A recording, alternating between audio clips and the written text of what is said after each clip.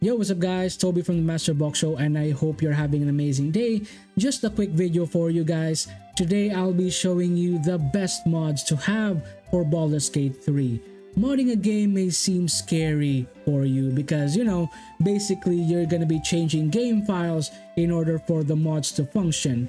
But trust me guys, modders makes the game interesting and increases the fun out of the game. Just take for example Skyrim. Skyrim has been out for 1,000 years now. It's been released on 1 million platforms. The only platform that's missing for it is the toaster or maybe a washing machine, but you don't know, Bethesda can do that. And the only thing that keeps Skyrim alive is the modding community and modding itself. So for today, I'll be showcasing the 5 most important mods for you in Baldur's Gate 3. There's only 2 criteria for the mods to make it in the list, which is number 1, it should be super easy to install.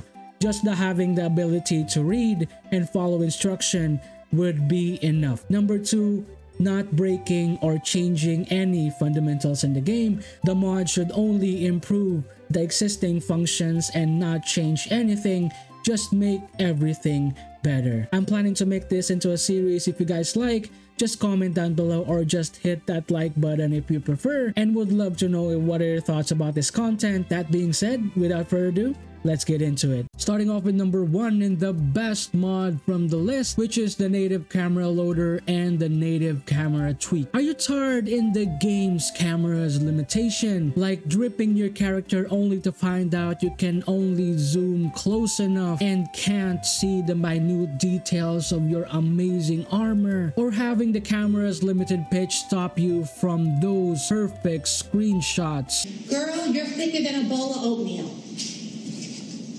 Damn.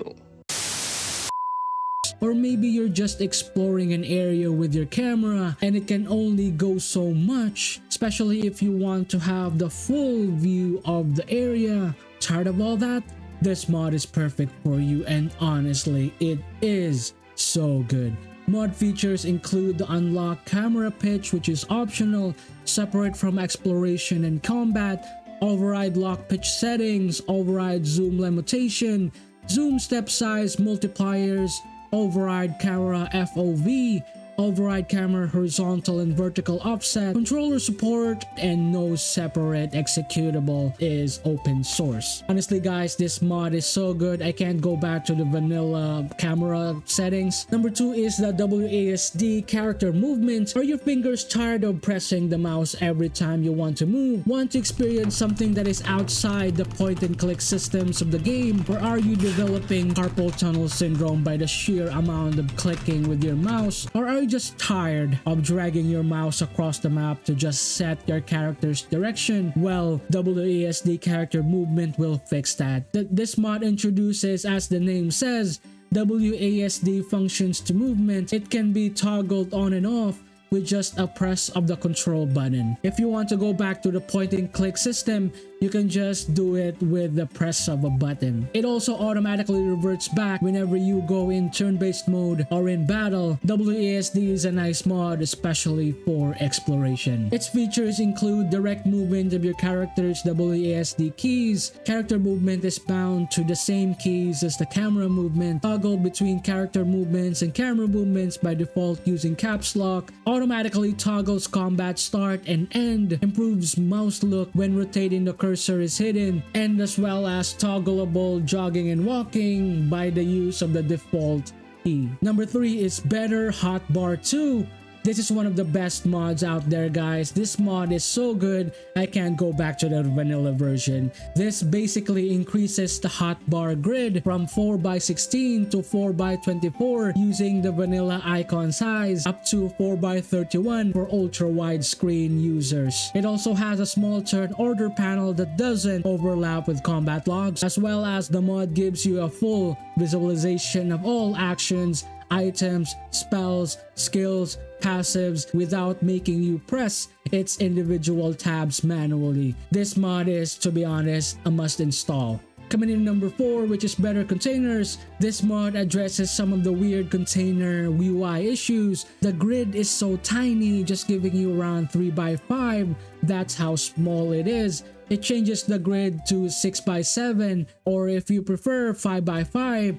Sorting options is finally working, and it's not hidden for some reason to reveal the sorting tab. This mod automatically shows the sorting tab as well as the inventory tab, and it also includes a dedicated space for you to click and drag your items. It also fixes the awkward space for us to drag the UI, giving a dedicated space to click and drag these windows. And finally, better maps. I'm using the improved icon, draggable up to 70% scale. There are 4 versions available for this mod, which, as the name says, gives you better map that scales up to 70%, 85, 100 to 120 with draggable minimaps. For every scale version, it also has an auto hide function that removes the map every 3 seconds, as well as icons, party members, allies, neutrals, and enemies are reworked. It's easier to figure out directions where the character looks now. If you can see the icon for the newer one, it has a small point included to the minimap. It shows that where enemies or where are the characters facing. Special mentions to the bags, which adds the 21 new containers and many feature stacks for your inventory management. These containers are available for purchases in vendors from Act 1, 2, and 3, and as well as the bags, no story items.